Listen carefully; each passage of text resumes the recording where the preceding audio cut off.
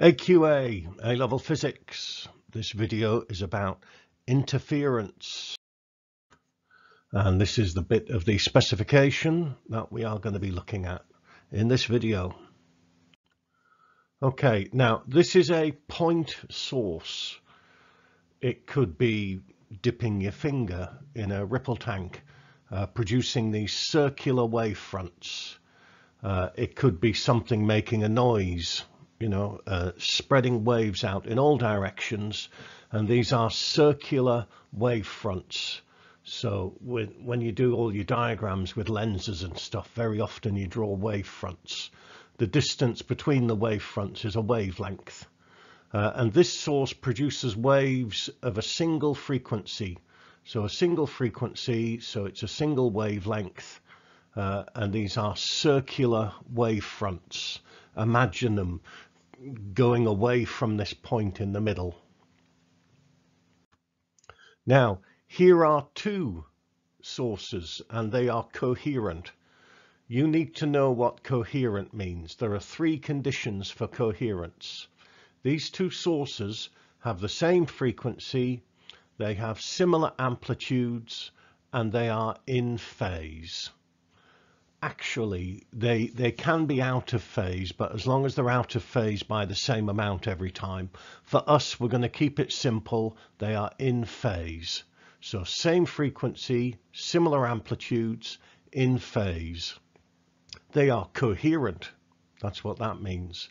And what happens is that these waves will spread out. These wave fronts will spread out from these two sources. And in this region I've drawn here, they will interfere. They will arrive at the same time in different places and they will interfere with each other. In some places they will interfere constructively, and in some places they will interfere destructively. Now, what does that mean? Well, look at this. There's wave A at the top and wave B below it, and we've got these graphs are displacement against time at a particular point.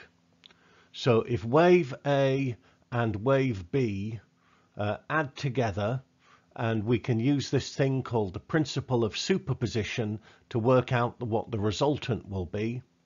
Okay, and basically you'll see that on the first example on the left, we get a big resultant because wave A and wave B, they are arriving in phase. On the right of that, look, wave A and wave B are in antiphase. They're 180 degrees or pi radians out of phase, and so they are going to interfere destructively. If they have exactly the same amplitude, then they will completely cancel each other out. Okay, so basically the two waves from the different sources arrive at the same place, and if they interfere constructively, we get a big resultant, a big amplitude. If they interfere destructively, we get a small amplitude. Now, if the waves arrive at a certain point in phase, then constructive interference will take place. So the blue lines on this diagram, this is where they will arrive in phase. Okay, and whether they arrive in phase or not will depend on the path difference. And the path difference is the difference in how far they have traveled. Okay, if they've traveled the same distance, then the path difference is 0, so they will arrive in phase. They started off in phase, they will arrive in phase. If the path difference is equal to a wavelength, then they will arrive in phase.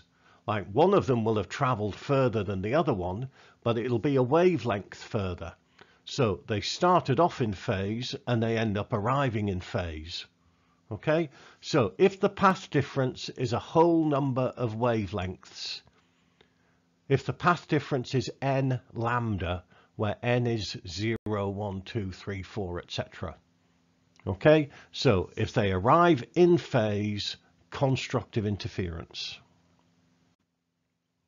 Now, if they arrive in antiphase, then we get destructive.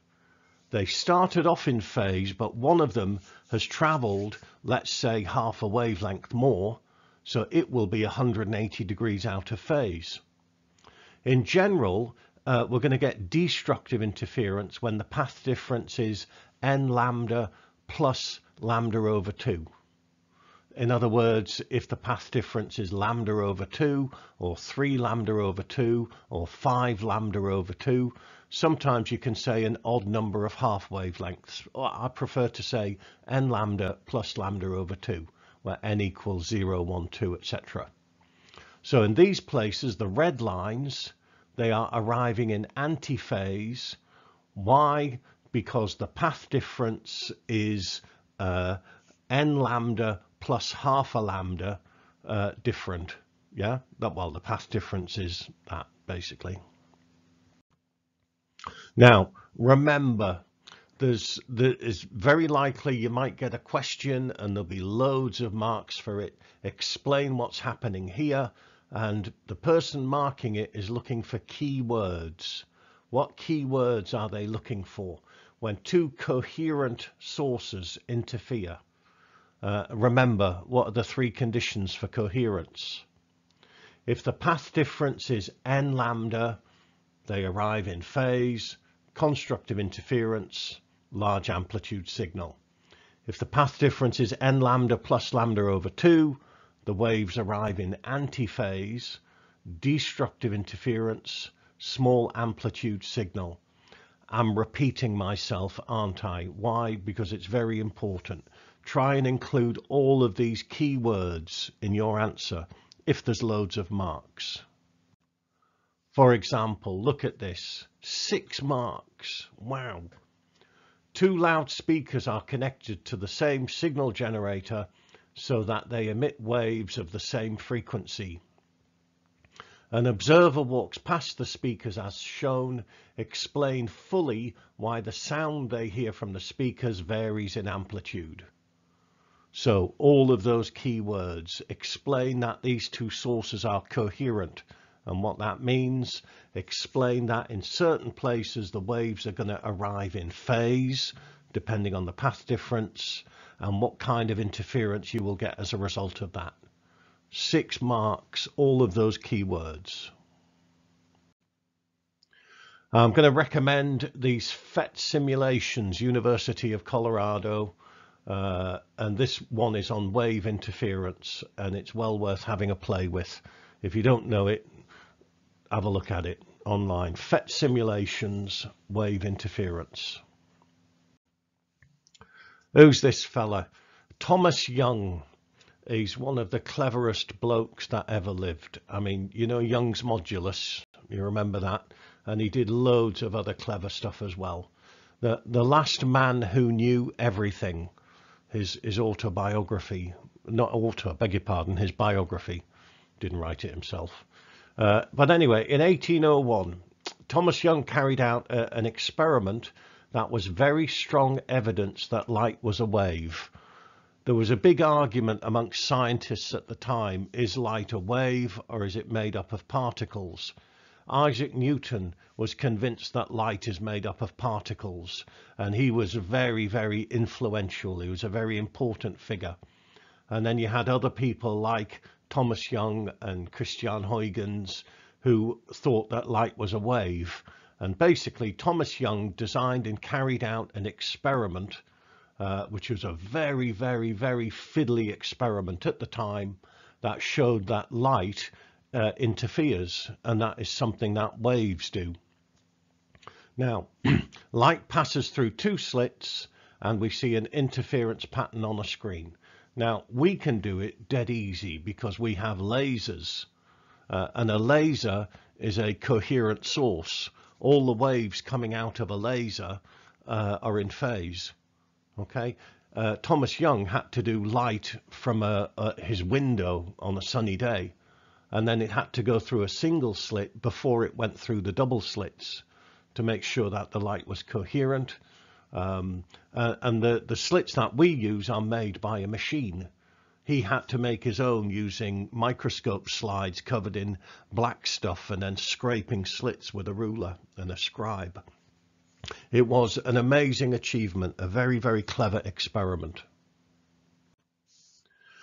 This is how we would do it in a lab. We have a laser, we have a double slit, we have a screen, and on the screen we see a pattern of fringes. We call them fringes, light and dark bits, maxima and minima, fringes.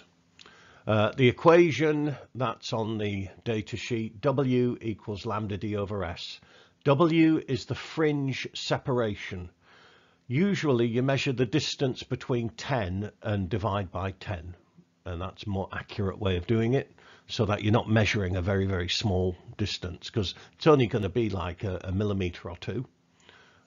D is the slit to screen distance, which is usually at least a meter, and then S is the slit separation, and that's a fraction of a millimeter, maybe half a millimeter. Okay, and this is how we would carry out the experiment. So have a go at this question yourself. Pause the video, pen, paper, calculator, and I'll show you the answer in 3, 2, 1. Okay, so rearrange the equation for lambda, bung in the numbers there, 24 millimeters divided by 10, and we get 6.6 times 10 to the minus 7, or 660 nanometers, which is about right for red light. When using lasers, common sense, never point a laser directly at yourself or anybody else. It can damage your eyesight permanently, very easily. Be aware that reflected laser light can be dangerous as well. With the low power lasers that you use in a physics lab, we don't need to wear safety goggles like dark shades or anything, but just be sensible and be careful.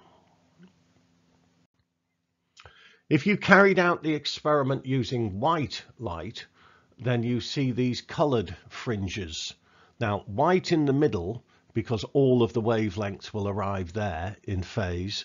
But then, because the different colors have different wavelengths, the angles, if you like, for the other maxima will be different.